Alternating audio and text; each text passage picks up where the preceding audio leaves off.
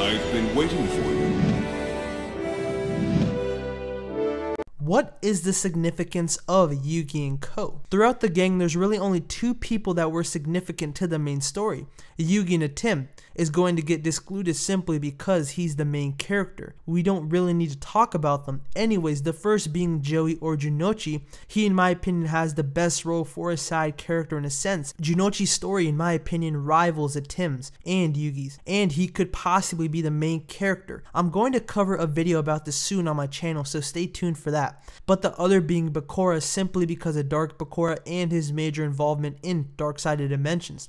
I would imagine most of us agree that Taya, Trish, and Duke in the anime play no vital role to the story. Taya, Trish, and Duke just cheer. That's very much the general consensus for the gang. Well, what if I told you I disagree, and here's why. Yugi and Co help out a lot. Even though Trish and Taya and Duke Devlin don't have a role like Joey and Yugi, they still help out just as much. In certain events in Duel Monsters, when watching the subversion of Duel Monsters, I started to analyze the show, and I would do that for every Yu-Gi-Oh show. I was watching Battle City, and now I'm on the Noah arc. But while watching Battle City, I started to notice things that I never noticed when watching Yu-Gi-Oh as an average viewer. There's so much detail, why Yugi's friends are important, and they don't just scream and be annoying. Now, I'm not gonna lie, I do sometimes find them annoying, but I'm starting to get fond of the repetition of this action they do every single episode. During Junochi's duel against Rashid or Odeon at the current time was going by the name of Merrick. Yugi and Co are scared for Joey because they know that Merrick has the third and final god card, the Winged Dragon of Ra, which happens to be the strongest. One thing I will say about this duel is that it's the best I've seen so far in Duel Monsters.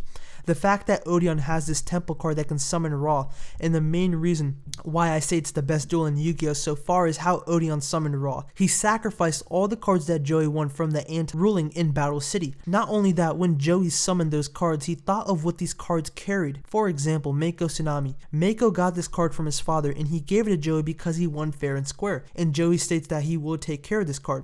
And Rashid summoning Ra from using Mako Tsunami's card that Junochi won from Battle City takes away from that promise that Joey made. Anyways, Rashid had a fake Ra card. He summons Ra, and it didn't work because that Ra card was fake. In addition to that, the real Winged Dragon of Ra got mad and started pouring upon his anger in the duel arena. Lightning starts striking the field. Both Junochi and Rashid get struck by lightning, and the first one to get up wins the duel. Rashid was about to get up but fell on the floor, and what happens is that when Rashid falls, Dark Merrick will arise. Joey has a dream about him being in a classroom with his friends such as Yugi, Mai, Taya, Trishan, and Bakura, and they all talk to him and help him up.